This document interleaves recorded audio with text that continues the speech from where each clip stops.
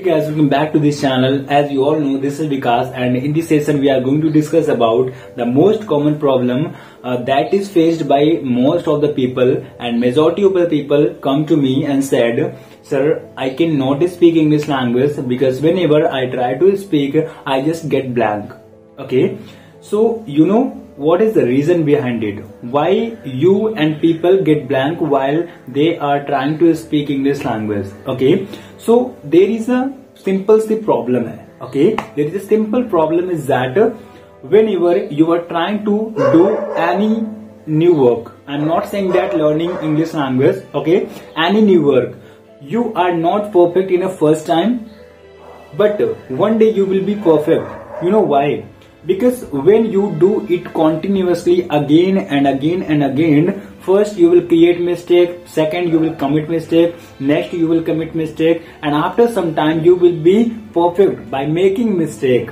Okay, because no one is perfect. Okay, and no one can become perfect in a first day.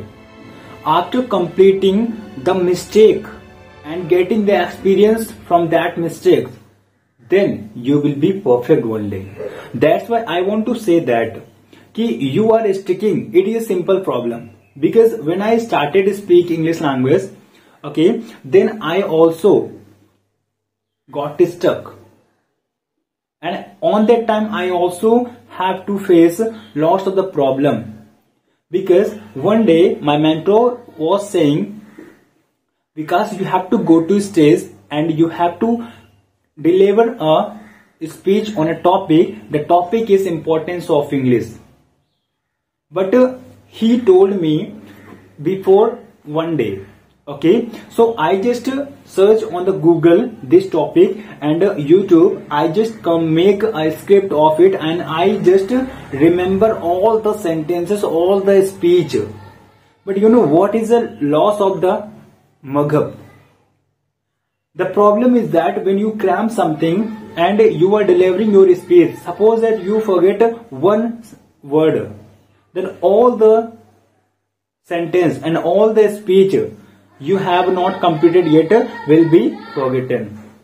So you don't have to deliver your speech by remembering it, by setting it on your mind.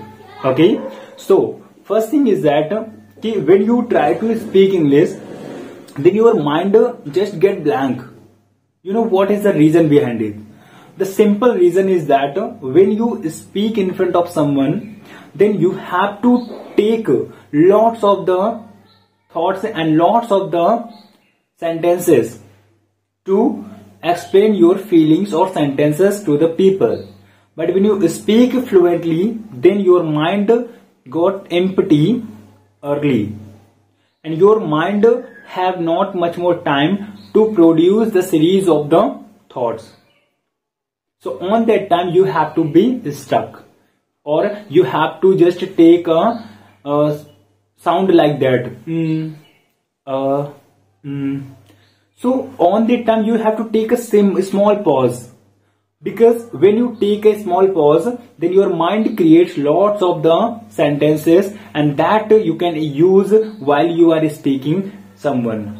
Okay, second thing is that, you know, right now I have not created or written any script, but I am speaking, but I am telling you how to overcome this problem.